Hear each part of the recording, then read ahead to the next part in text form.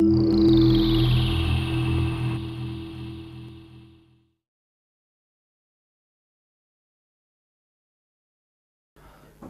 thank you very much. I'm delighted to be here. Thanks to Zohar and his colleagues for having me here. I'm Robert Jackson from Columbia Law School, and I'm going to talk today about executive compensation. It's a little ironic, I think, to have someone who writes about incentives to be presenting right before lunch.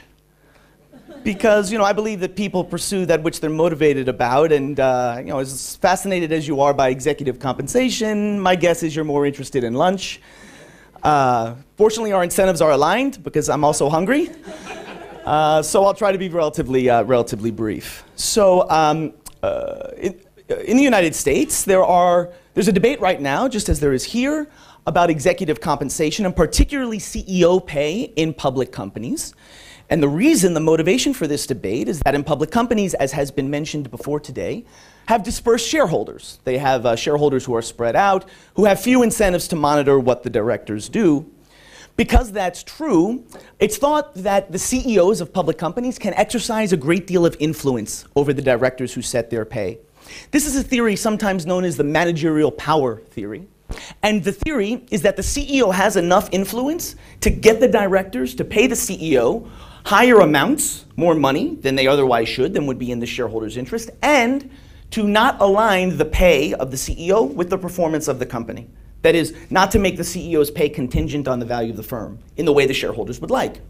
That's one possible theory. Another theory in the United States that's very common is sometimes called the optimal contracting theory. This theory says, look, yes, there are conflicts, there are problems, but we have markets. In labor, in corporate control, we have lots of different types of markets. And this forces the CEO and the directors to come to a CEO pay bargain that's most efficient for the shareholders. And there's a vociferous debate in the United States between these two theories, and there's not that much empirical evidence. There's not that much data about these theories. So in this paper, I'm going to try to offer some data on these questions, on how CEOs are paid and whether or not it's likely to be in the interest of the company's shareholders. And I'm going to do that by reference to private equity owners. And they've been mentioned here before. Private equity owners are in many ways a type of controller, a type of controlling shareholder. And Professor Goshen mentioned earlier that these controllers offer two things, one of which we should be careful of both of them. They offer, on the one hand, better monitoring. And on the other, there's some risk that they'll try to extract some benefits. Yeah?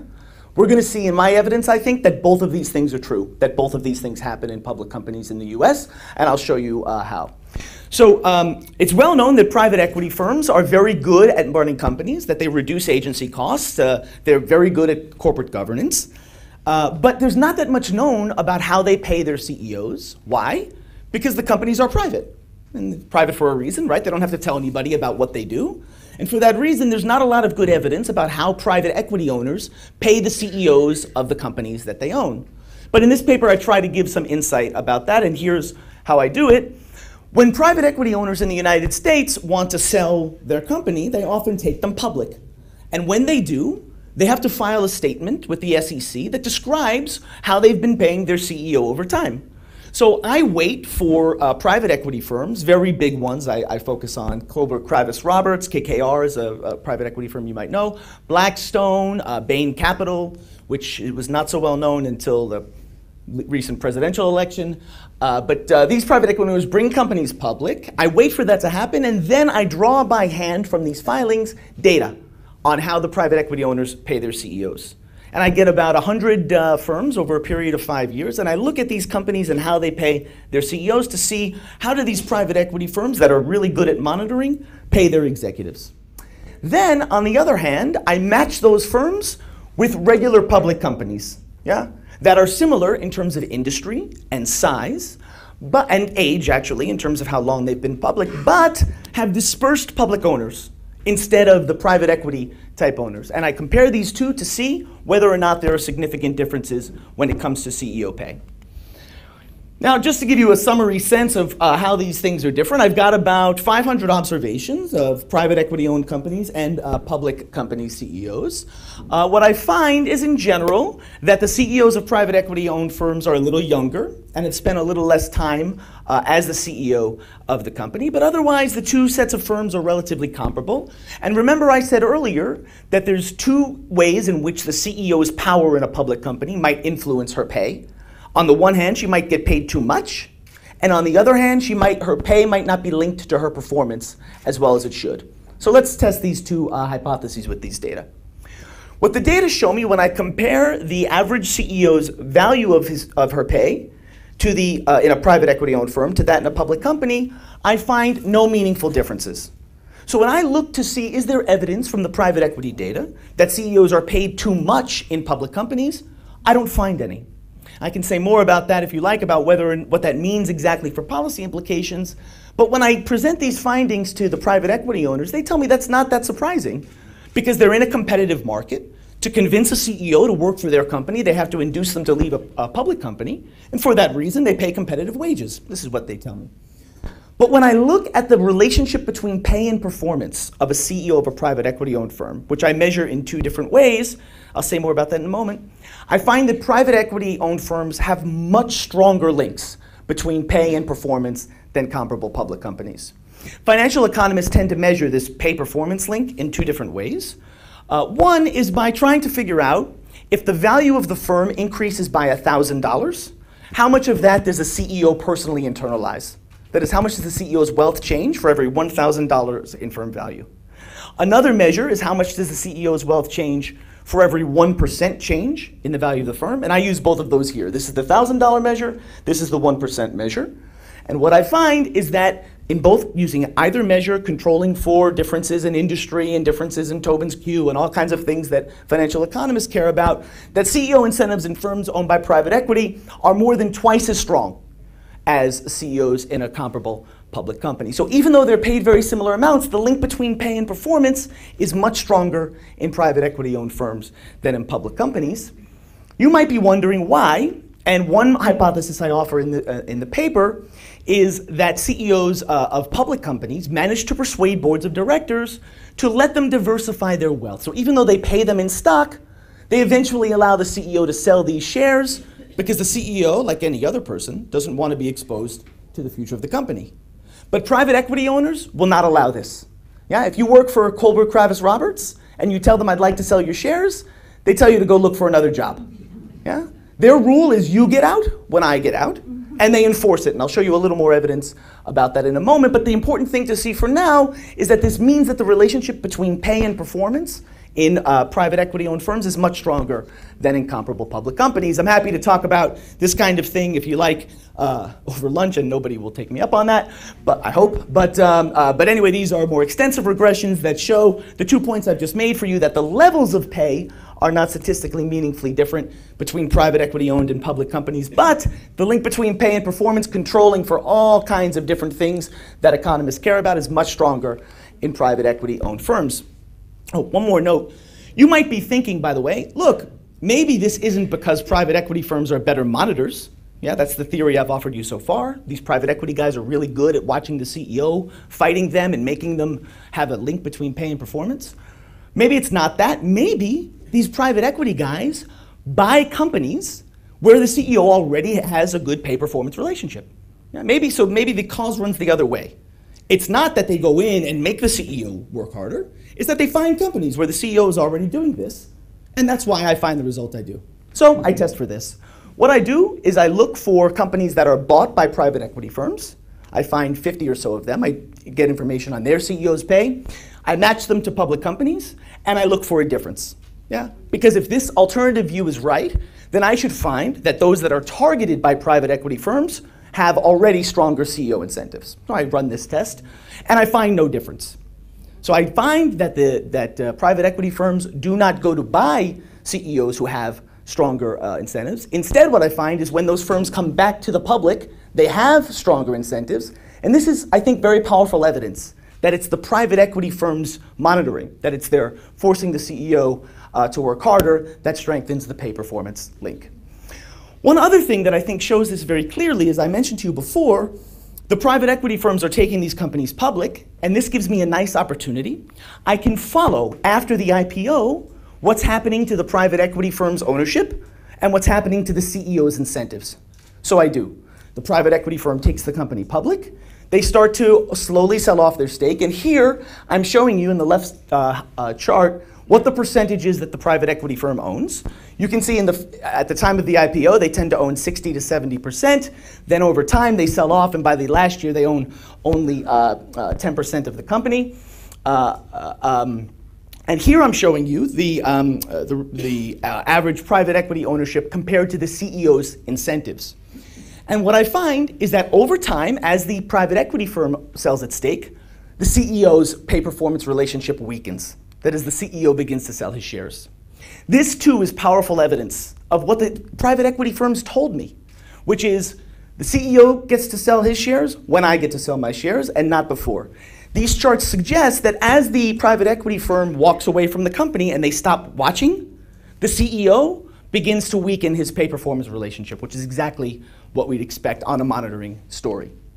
This is a regression that just basically shows that, remember I told you earlier, we measure the pay-performance linked by CEOs in terms of a $1,000 change in firm value and how much does that affect her personal wealth.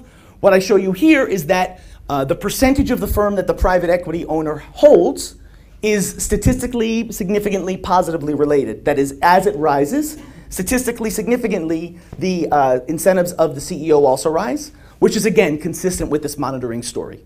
That is, if the private equity firm has a big stake and their representatives are on the board, the pay-performance link is much stronger than it otherwise would be. So I told you we'd look at two sides of this story. One is that private equity firms are good monitors, and that's true. It looks like they do a better job than public company boards at linking pay to performance. But you know, there's another side to this story that Professor Goshen mentioned earlier. That's the possibility that a private equity firm will want to take benefits, private benefits of control, and I find some evidence of this as well. What I do here is just take the CEOs of the private equity-owned companies, and I separate them into two groups. I say, look, was the CEO present at the company when the private equity firm bought the company? Yeah, just 1, 0. I call the CEOs who were there when the private equity firm came to buy the company incumbents. And I call the CEOs they hired afterwards new hires. That is, I just separate them into two groups. We have incumbent CEOs who were there when the private equity firm showed up, and new hires who were brought in by the CEO after the private equity firm took over. And the reason I'm interested in this is, you know, there's some concern, as has been explained before, that private equity, that when buyouts occur, especially leveraged buyouts, that there might be some conflict because the CEO is sometimes participating in this buyout. And the public shareholders might lose out, might not get some benefits of control. So I just examined to see whether there's any evidence of this in the CEO's pay. And here I find a striking result, just comparing the amounts of pay of the incumbents to the new hires, controlling for all kinds of differences in age, tenure. I take out golden parachutes. I find that the incumbents earn about 50 to 75% more, statistically significantly more than new hires do. And I have to say, the private equity firms who really like the first half of my study, they don't like this part so much. They say, look, we're really good at hiring CEOs. That's part of what we do. We're really good at figuring out how to run companies. To which my answer is, well, why do you pay the old guys more than you pay the new guys? And it raises a bit of a concern, because one theory, and I don't prove this, but one possibility at least, is that they pay the old guys more because the old guys have control over the transaction in which they sell the firm. And private equity firms being so good at what they do, it's hard to imagine they're paying them more for nothing. Here I've controlled away effects for CEO quality and for tenure and for all kinds of other things, industry. So I'm a little concerned, perhaps, that their private equity firms are paying them for something else. I think this evidence just shows us a couple of things. First, the idea that we should have some scrutiny over these kinds of transactions makes a lot of sense. Yeah, there's evidence of some conflict here. We have in the US extensive disclosure rules under Regulation 13E3 that requires private equity buyouts to have lots of disclosure. We also have judicial review that provides lots of scrutiny. Makes a lot of sense given the possibility of this conflict and the evidence that CEOs benefit personally in these transactions. But I want to say one more thing about this, which is that in the US, there has evolved a practice that when there is a leveraged buyout like this, the CEO is not involved. Everyone says, look, it would be a really bad conflict for the CEO. So let's have the negotiation when she's not in the room. Yeah, we'll be really careful. She won't be part of the discussion. This way she can't be conflicted. You know, I've never understood this because, I mean, the CEO knows if it's a private equity buyer that things are going to work out very well. Yeah? So the fact that they're not in the room or negotiating before the fact, I don't think improves that situation at all. It's just a question of whether or not they get paid ex post or have an agreement ex ante. And the disadvantage from shareholders' point of view of doing it ex post is that they don't know when they approve the transaction what the arrangements are likely to be. So one suggestion I make in the paper is that these kinds of arrangements, what the CEO will get after a buyout, should be agreed and disclosed before the transaction occurs. This way, when you disclose to public company shareholders, we're doing a leveraged buyout, here are the terms of the buyout, the shareholders can review and approve what the CEO will get after the fact. That is, I don't think this is necessarily objectionable, but I think it runs the risk of an undisclosed conflict to shareholders. So I would tighten our disclosure rules even further on these types of transactions to include details about CEO pay. So just two high-level things that I think we can learn from studying these special types of controlling shareholders. First, it seems that managerial influence in the US affects CEO compensation, but not necessarily in the way you'd think. Not that they get paid too much, but instead in the relationship between their pay and performance. One more thing on that, by the way. If you said to me, you can fix one thing in the world, you can either stop CEOs from getting paid too much or fix the link between the pay and performance, it would not be hard for me to choose. I would definitely choose the link between pay and performance. Yeah? I happily give away some money by mistake to CEOs. This is a consequence of the error that all humans make. But if we miss the link between pay and performance, we get errors in capital allocation, investments, where we put money in society. This is much more costly in my view. This was why it makes sense that Henry Kravis focuses on the pay performance link, and I think we should too. And in the paper I explain ways that we can change the law to do that. And then second, the fact that these incumbent CEOs are getting more money in these transactions confirms our suspicion that these conflicts may raise real problems, justifies, I think, additional disclosure in judicial scrutiny, and I think suggests that that scrutiny should focus on CEO arrangements. So that's the paper. Thanks very much. I look forward to talking over your lunch.